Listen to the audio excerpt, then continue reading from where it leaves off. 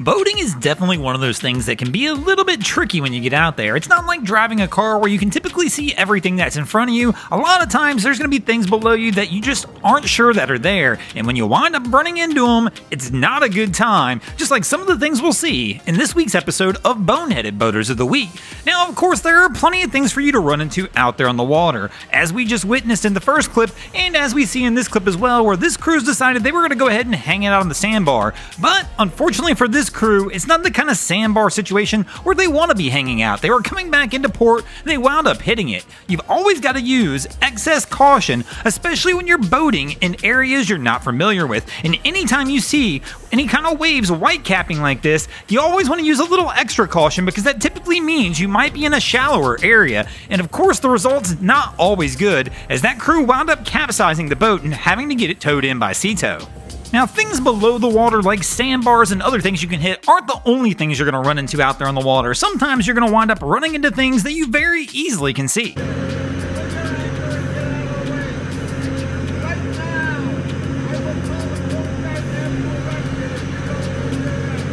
Of course, sometimes you'll see these things out on the water and you'll have to ask them to get out of your way, and other times they're objects you can't ask to move and you have to use your best judgment. But for whatever reason, as we've seen over and over again on this channel, when we get out there on the water, somehow our judgment tends to get a little cloudy and we wind up trying to do things that either we know we shouldn't do, or just that our vessels or ourselves are not quite capable of performing. But it's not just on the water. Of course, we do this on land when we're going to go boating as well. Sometimes we'll be towing down to the ramp and we'll run into a couple obstacles in our path, and again have to use that right judgment call to make sure it all works out. And for whatever reason, on land, it's just the same as on the water. That judgment can get a little cloudy. Maybe we get excited about the thought of actually being out there and enjoying ourselves on the water for a day that we just forget things. And I'm going to be honest too, as a boater, there are plenty of times where I've started to get my stuff ready to go and head down to the water, and you wind up making a boneheaded mistake because you were rushing. Or maybe you went the opposite way and you made that boneheaded mistake because you were just lounging around relaxing, and then all of a sudden you find yourself in a situation you wind up having to rush, and then the mistakes, well, they get elevated.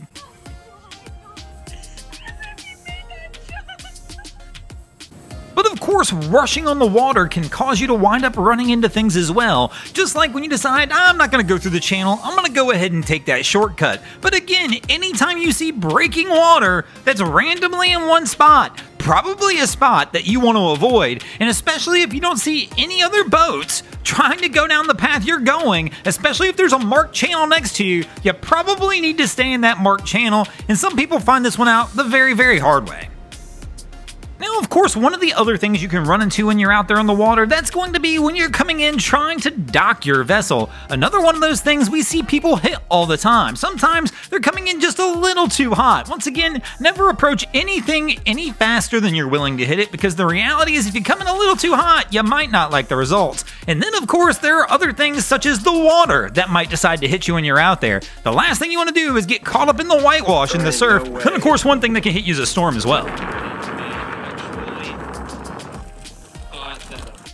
Dumbbell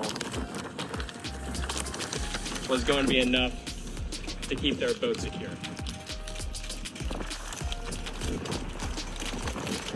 Well, apparently the dumbbell isn't enough, which means this boat winds up hitting land as well. And speaking of hitting things, well, one other thing we can hit out there, not land, but it's gonna be the water. When we get out there, decide we're gonna send her just a little too hard. Again, you never know how that one will wind up, but you could find yourself in the drink. Now, you don't always have to send her a little too hard to wind up in the drink. Sometimes you'll be being as cautious as you can be, just trying to be safe and get it done, and the next thing you know, you're in the drink as well. Thanks for watching, crew. Hope you enjoyed this episode of Boneheaded Boaters of the Week. If you ever see anything crazy happening on your waterways, be sure to hit us up on Facebook or Instagram and let us know, and you might see your stories over here. Just like Captain Jason, Adam Coolidge, Foolish Fish Company, Gypsy Soul, Haley O'Jane, Jack B47, Carrie Miller, Papa Zuck, and Zig Perret did this week. And if you guys haven't already, go ahead and drop an anchor on the subscribe button here.